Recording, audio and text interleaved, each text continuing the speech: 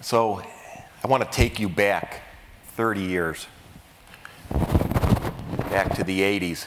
Big hair, sappy love songs, and specifically 1987. So 1987, I was a second-year medical student, and I was taken up to the patient floor to meet Mrs. Jones. Mrs. Jones was going to be the first patient encounter I had, my first H&P. What an H&P is a history and physical examination. This isn't just a coffee discussion. This is asking a patient complex questions, getting information from the patient, and processing it in order to give the patient a differential diagnosis of what they have and a treatment plan. It's the first step of developing a doctor-patient relationship. So I walk in very nervous. My first question was, Mrs. Jones, what brought you here today? Her answer was, a cab. I wrote down a cab. Now, I had no idea what she was saying. I saw her mouth move. I heard words come out. I had no knowledge base whatsoever. I had 1 year of medical school under my belt, and I had no idea what she was saying to me. When I went to do the physical exam, I listened to her heart. There was no heart. So I was the first student to examine a patient who was alive with no heart. I'm convinced of that. And my diagnosis there, what I wrote down was difficult to auscultate heart sounds. What that means is I can't hear the heart. So Hippocrates in 400 BC talked about the importance of a strong doctor-patient relationship. That you needed that to improve care, to improve health care. So I was convinced at this point Hippocrates is spinning in his grave because I have no idea what I'm doing. And I was convinced that Mrs. Jones thought I wasted, get this, 2 hours of her time. 2 hours of her time. When I went to shake her hand, she looked at me and she had a smile on her face. And I realized I didn't waste 2 hours of her time. She had 2 hours of my time, and she was able to unload her burdens on me. Mrs. Jones was twice my age. She was an African-American woman, and we were cultures apart. And that doctor-patient relationship was able to transcend gender, race, and culture. And I started to get an inkling of how important that relationship is in the healing process. So what does it take to get to that point of having a strong doctor-patient relationship? Well, first you need a strong doctor. You have to train a physician. You have to give them a knowledge base. You have to download information into their brain so they understand what to ask, how to ask it, and how to apply that to medical information that's available. Then you need experiential learning. You need to do this over and over again.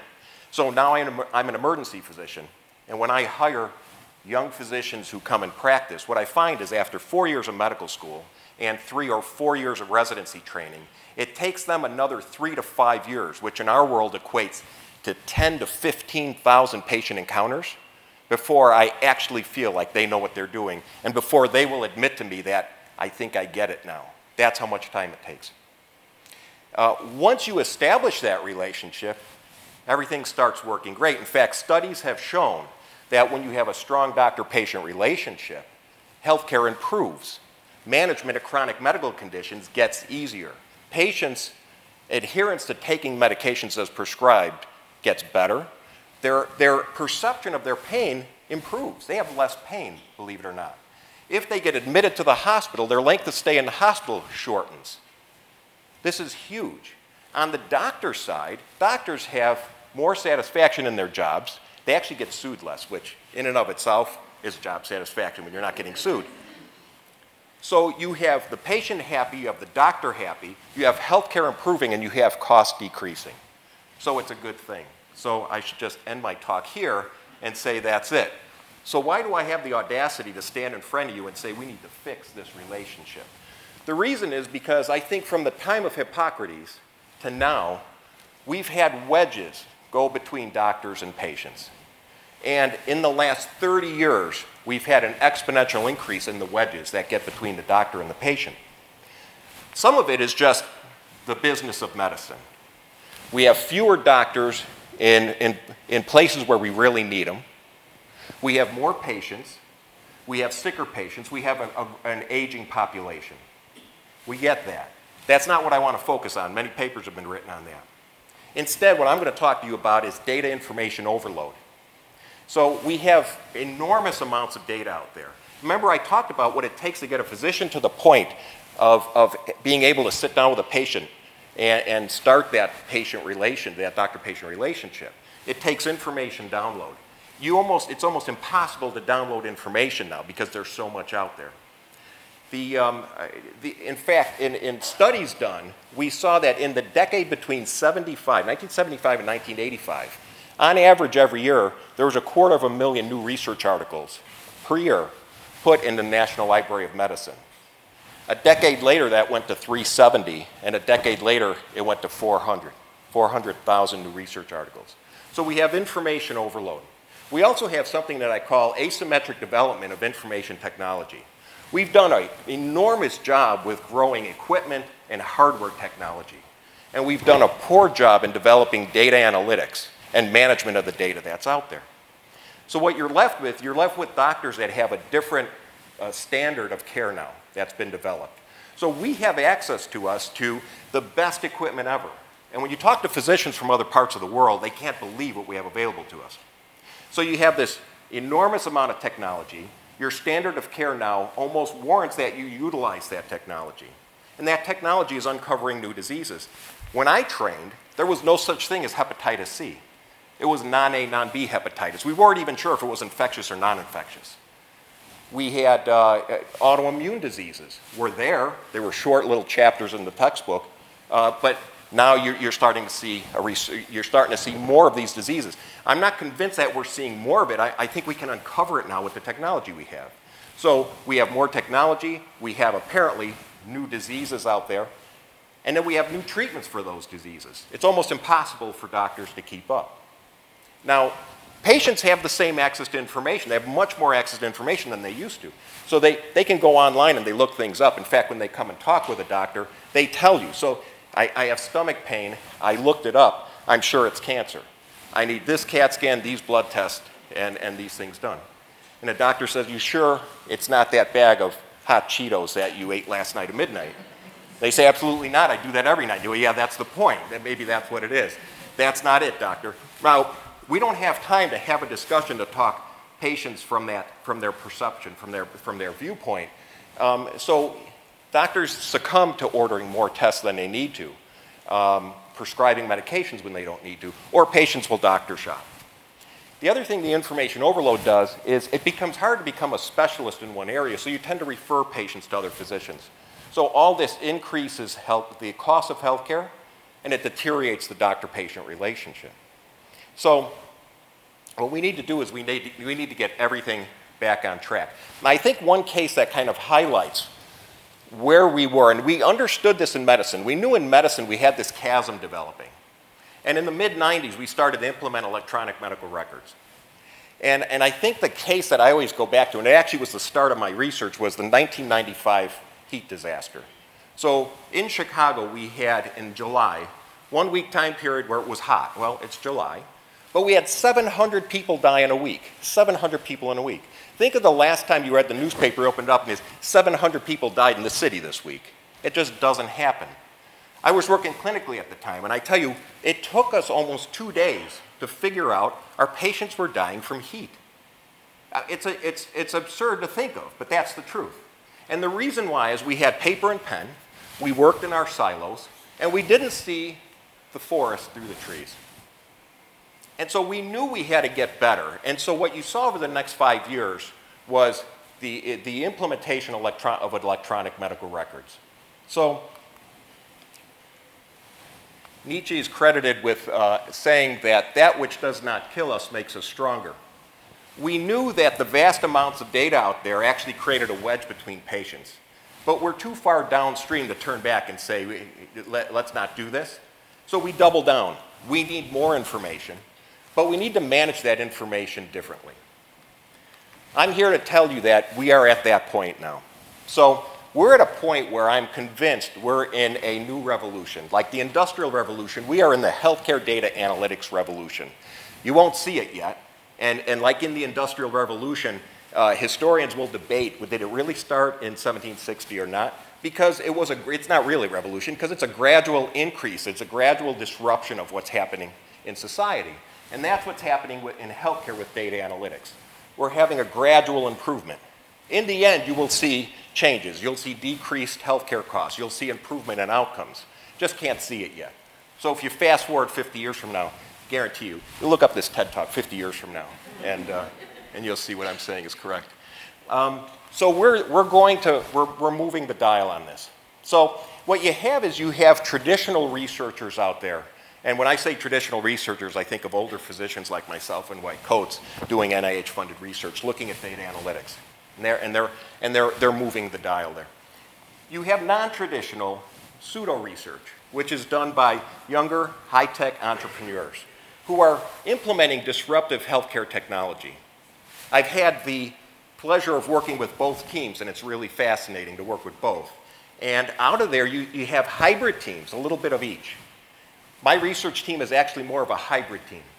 So we have clinicians who are content experts about disease. We have statistics experts. We have public health experts.